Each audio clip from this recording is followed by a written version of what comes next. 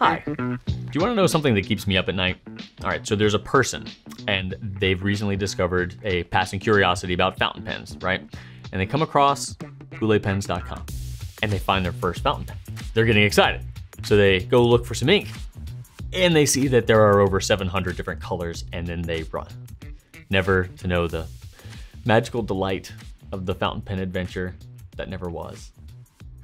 So, today, I'm going to list our top selling fountain pen inks, specifically our top 2 for every brand, so that I can sleep soundly knowing that there's a video out there that essentially says, hey, don't run away. You can start here. Starting with Aurora. Well, this one's kind of weird because we only carry 2 colors, but I did keep it on the list though because Aurora Black isn't just the more popular between Aurora Black and Aurora Blue Black, I mean, which it is, but it is popular on its own, and it's been that way for quite a long time. It's just a good solid black. Colorverse Quasar is our best-selling ink from that brand, a gorgeous blue with a bit of red sheen. It's been twice as popular as the runner-up, which is Colorverse Andromeda.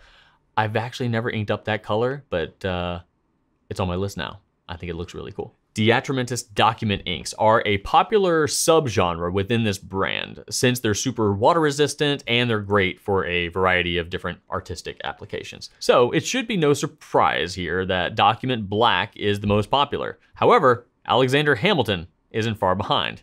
Man, the man is non-stop. Diamine is bringing us a very close call on this list. So Diamine Polar Glow has it officially though, surprisingly edging out the ever popular Diamine Oxblood by just a few sales. Both great colors.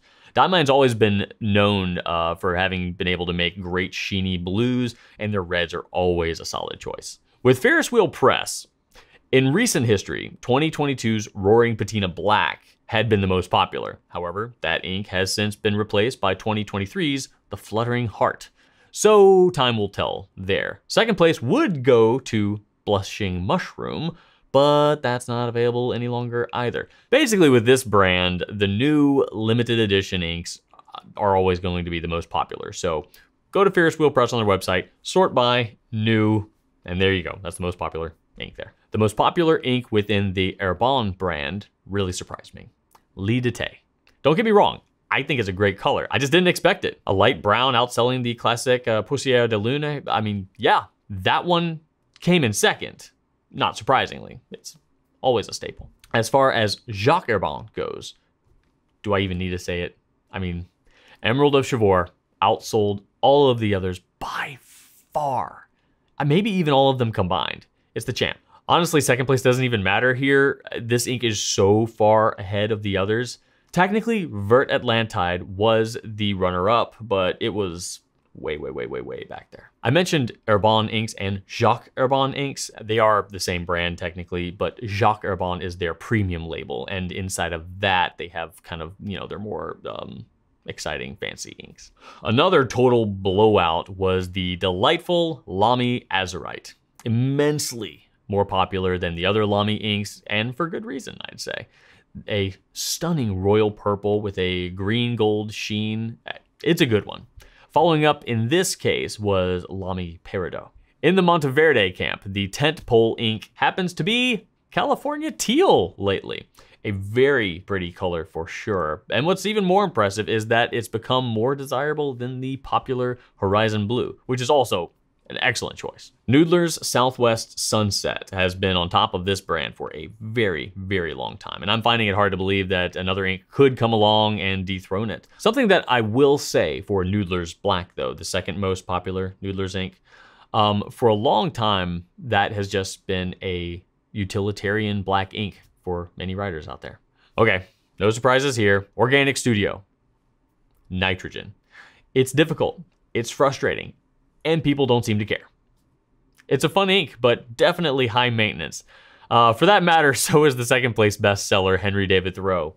But hey, that's what Organic Studio does best. Embrace it or look for a different brand. Pelikan. So last year, Pelikan Edelstein Golden Barrel was definitely the most popular color, but it's gone now. So Edelstein Apatite is the most popular Pelikan ink that you can actually buy. Okay, time for pilot inks. Iroshizuku Konpeki shouldn't raise any eyebrows, as it has long time been the most popular within this line and a favorite all-around ink for a long time. It's a terrific ink, both in terms of color and performance. But I will also say the same thing about Iroshizuku Yamabudo, which is the second most sold color here. By far, Platinum Carbon Black is the most popular ink being offered by Platinum. It's also considered by many to be the best permanent black fountain pen ink out there. It's super water resistant and will likely remain popular for years to come.